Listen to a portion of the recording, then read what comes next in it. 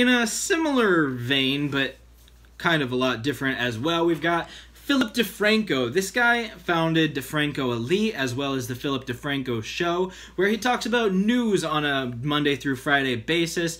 Since I've gotten into him, Monday through Thursday have been talking about news, and then the Friday show has been him replying to people's comments throughout the week on different videos, and that's where I get most of my news, to be completely honest with you. Philip DeFranco fills me in, and he says that, and I love that because it's a hilarious pun. His name is Phil, and he says, "You've just been filled in." So I definitely love that, and he's not totally center on everything, but he tries to say, here's what I think about things before he gives his views, and initially tells you what the facts of everything are, very unbiasedly. So I really appreciate that, and he's got great news. He's got a great personality, and he knows how to tell you about the important things in ways that you care about. You can tell that he's not as biased as the normal media. So let's check out a little bit of Philip DeFranco. And the second part of your question? All right, so are you gonna get married? Oh. That's a picky situation. I don't know. Oh, shit! Oh!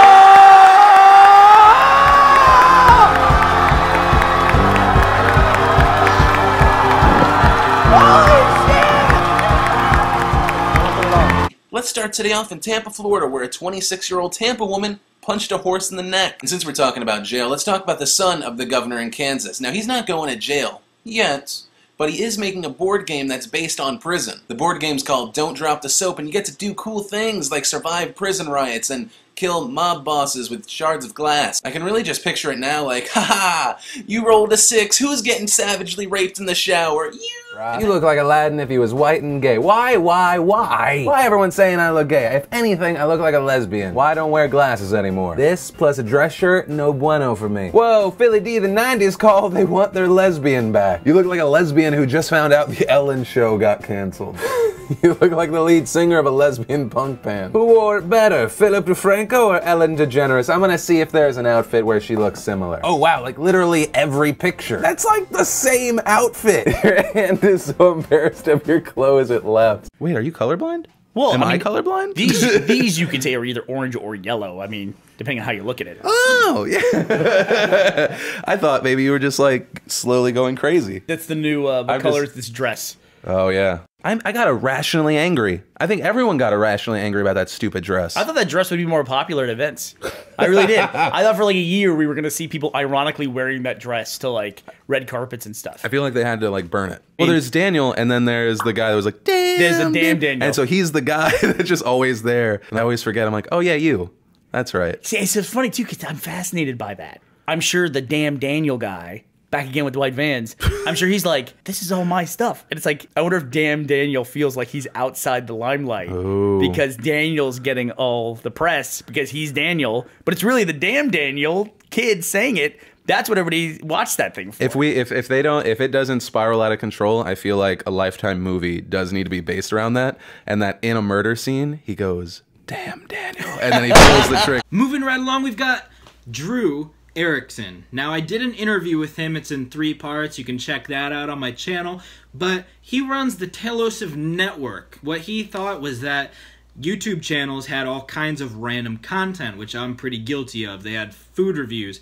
They had video gaming. They had movie reviews and talk. They had technology things. They had just all kinds of random things, and he thought, why are they doing all this on one channel? I'm subscribing to channels because I want to see a specific kind of content. When they're posting all this random stuff, then my subscription box is a bunch of things from them that I don't want to see, so I'm not going to subscribe. Now that's cool because he then went out and created a Tailosive Network that's all run by him and his friends, and one channel is movie reviews, one channel is food, one channel is tech, and that's the biggest channel, one channel is gaming, and it just goes on. He's got a lot of different channels, and one's music. It's just never ending.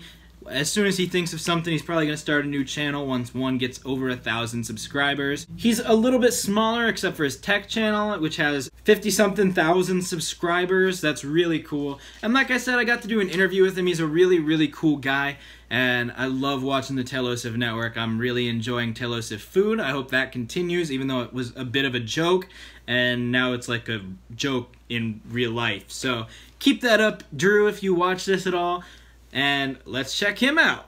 This is actually the worst. Hey, Nick! How's it going? My mom, she's in the hospital right now. She was in a car accident, so.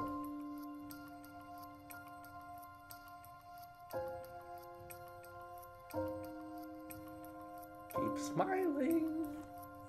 That wouldn't count as violence, would it? It would fall under the realm of tragedy. Oh god, that's awful. Don't say God, that can count as a curse. Whoops. I'm really scared for my mom right now. Would you like to make another episode of Tailosive Food? I need some more bleach.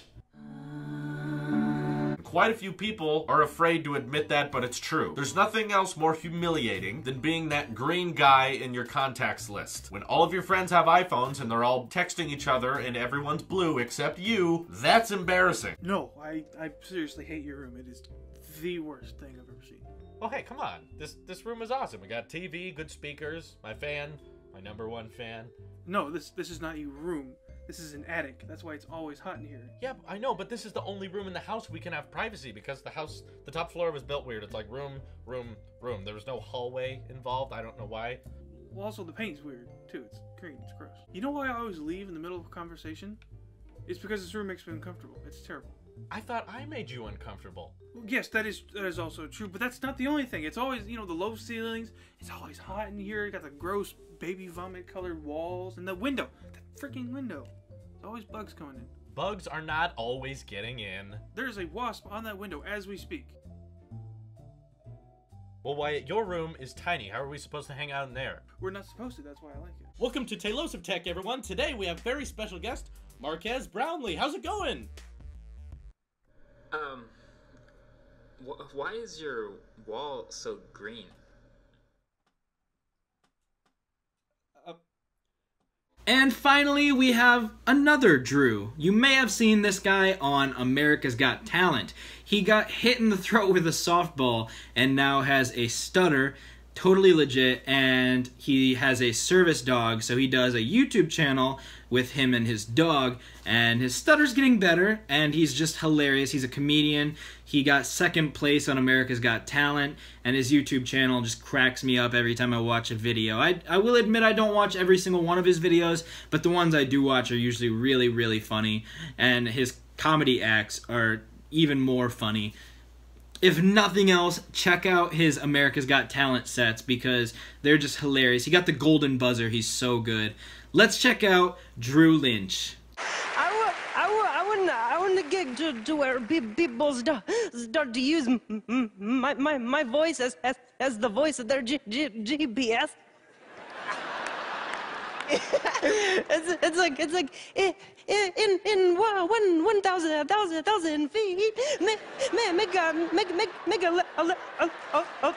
U-turn.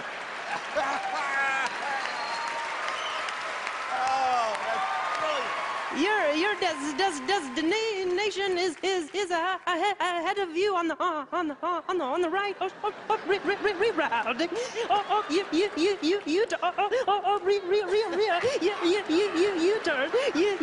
U-turn. Like I did a show one time where a guy stood up and it's like, hey, you can't just make fun of disabilities. Just cause you have one. I was like, well, did I stutter? Hi everybody, welcome to another episode of Dog Vlog. I am comedian Drew Lynch. I have a stutter. This is my dog Stella, and she's got resting bitch face. Do I stutter during sex? I don't know. I don't know. I've never had sex with me. Do you think I'm just chatting? So anyway, then I went to the store and they didn't have the oranges on sale that they used to. What are you saying during sex? The siblings, huh? Oh, you're an only child. Weird. What do you think my moans are like? Oh, supercalifragilistic.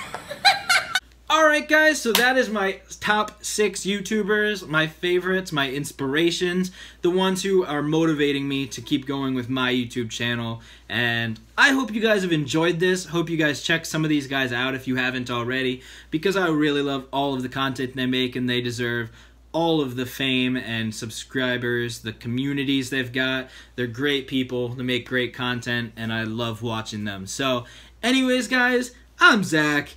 Don't you do crack, and I will catch you in the future.